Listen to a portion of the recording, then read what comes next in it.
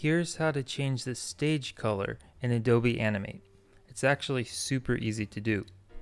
But like all animation programs, the hardest part about knowing what to do is just knowing where to click.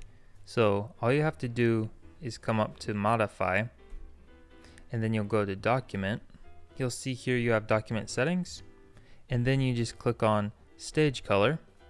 So it's set to white, but we can pick any of these colors and it'll make the background that color.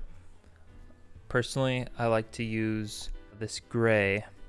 It seems to be pretty easy on the eyes and it makes things pop. And also it kind of just gives you a neutral color. Another way you can do it is just go over to your properties and click on Document, and then you can also change the stage color over here if you prefer. So I hope that was helpful. Be sure to like the video if you liked it and check out the other animations on my channel.